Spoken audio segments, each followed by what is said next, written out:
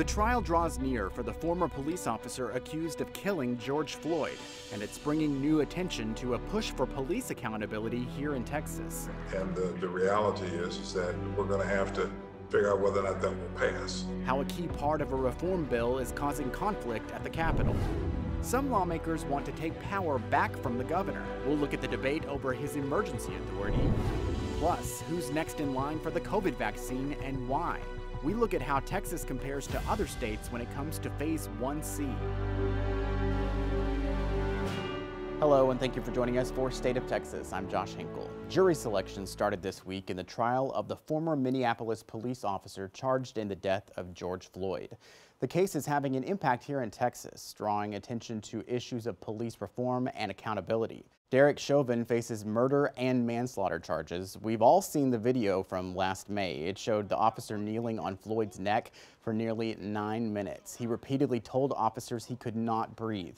Floyd's death sparked a large social justice movement. Protests happened around the country, including here in Texas during spring and summer. Police reform legislation named in honor of Floyd is moving forward in Texas. Politics reporter John Engel checks in on the status and shows us why it faces such fierce opposition from police groups. We'll get something done. State Senator Royce West is one of the authors of the George Floyd Act. It would ban chokeholds and require an officer to intervene when another uses excessive force. But it also goes after qualified immunity, a protection for officers from civil lawsuits, the most contentious piece of the bill. It is a huge sticking point, and the reality is that we're going to have to figure out whether or not that will pass. West said he talked this week with Governor Greg Abbott, who has spent the past year pledging to defend law enforcement, and that they're having good faith negotiations. Police groups say stripping away qualified immunity has to be off the table for any reform to move forward in Texas. It would cause fewer and fewer people to be willing to take on that role, to take on that obligation.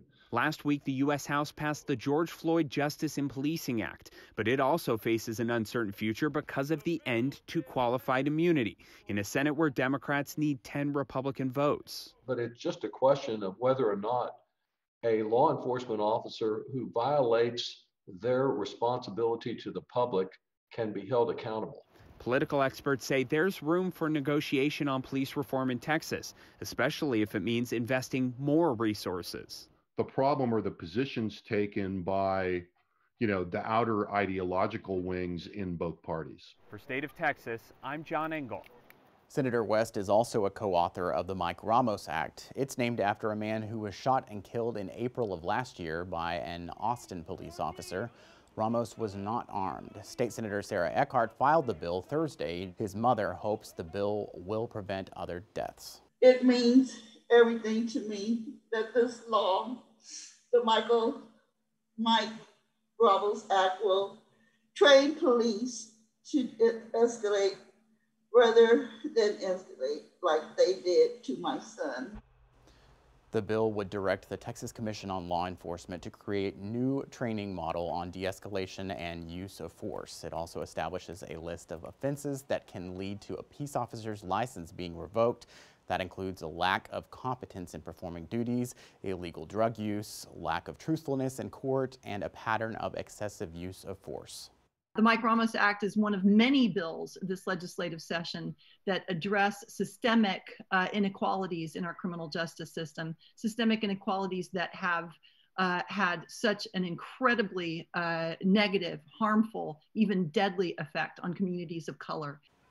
The bill would also expand access to police body camera video. Public information advocates are one step closer to seeing greater transparency from Texas police, especially when it comes to people who die in their custody. We first told you how hundreds of times in recent years, police agencies have filed the required reports about those deaths either late or incomplete, leaving the public with questions about what really happened. Since bringing that problem to his attention last fall, Austin Representative Eddie Rodriguez has been working on legislation to give the Attorney General's office more teeth to hold police agencies breaking that law accountable. He filed his bill earlier this month.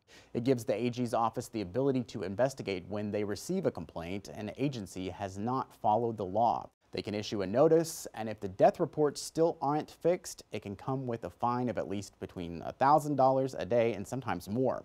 The AG can sue to get that money, which would then go to the state's Crime Victims Compensation Fund. The bill is now awaiting assignment to a House committee for a hearing. Another police transparency bill we're watching stems from a problem we've been investigating for 3 years: how Texas police can choose to permanently withhold public information if someone dies in their custody, something known as the dead suspect loophole.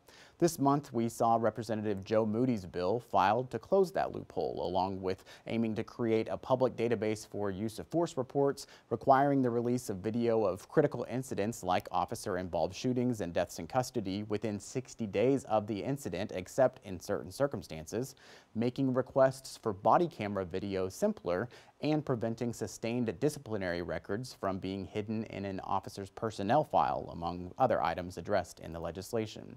Moody's similar bills in the past 2 sessions have failed, facing opposition from powerful police unions. But with such a focus in the past year on nationwide protests over policing, supporters hope these transparency measures have a greater chance of making it to the governor's desk this session.